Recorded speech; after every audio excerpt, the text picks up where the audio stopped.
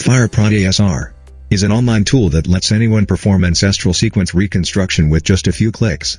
Ancestral sequence reconstruction is a technique that allows researchers to statistically build an evolutionary history from a DNA or a protein sequence, and then reconstruct potential ancestor sequences. To start, paste a FOSTA protein sequence into the sequence field and validate it. Denote that it is possible to start from a set of sequences, an MSA, or even a phylogenetic tree by using the user tree option. Once the sequence is validated, click Next. Using this page you can select essential residues in your sequences.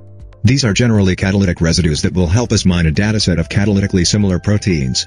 Selecting too many essential residues may result in the job failing due to overparameterization. Once a selection has been made, submit the job, and wait for the first part of the calculations to run. This may take a maximum of 4 hours. This page also lets you access the advanced settings, or opt in for a quicker one-step calculation.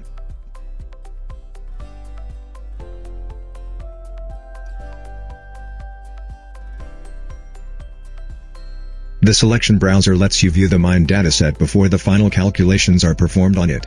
You can view the phylogenetic tree of the mined dataset as well as the multiple sequence alignment. You can use both of these to remove sequences that you would want to restrict from the final calculations.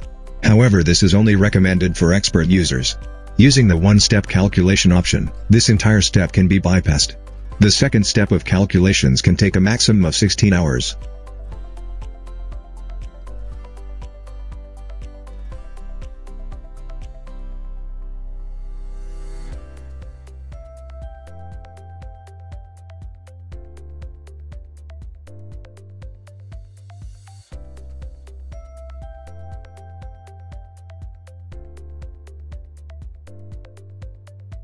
Once the job is complete, you can either download the results or view them in browser.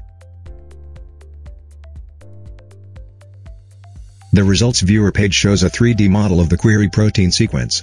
The animation style of this model can be adjusted from the panel on the top right-hand side.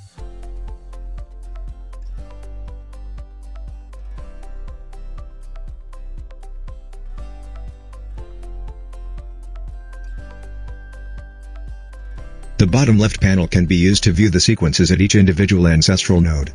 It can also be used to modify the existing ancestral sequences to create alternate ancestral designs. The bottom left panel will also be used to view the multiple sequence alignment.